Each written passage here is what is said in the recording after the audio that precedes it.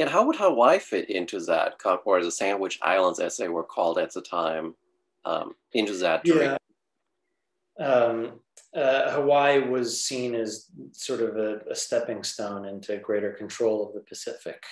Hawaii at this time, as you know, was at least nominally independent. A lot of European imperial powers wanted a slice of it. The United States, under a slaveholding president, actually extended the Monroe Doctrine to Hawaii.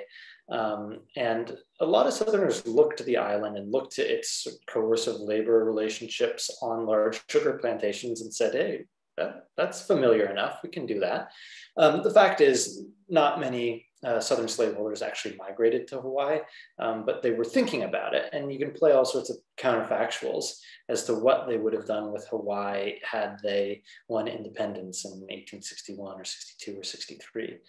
It's not out of the question that that would have been another sort of spot on the map that they thought of colonizing. Wow. Yeah.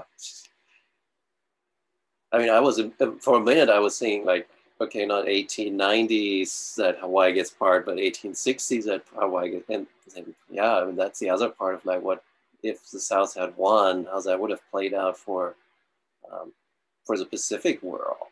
Ooh. Yeah, that's interesting. Yeah. Again, all sorts of fun counterfactuals.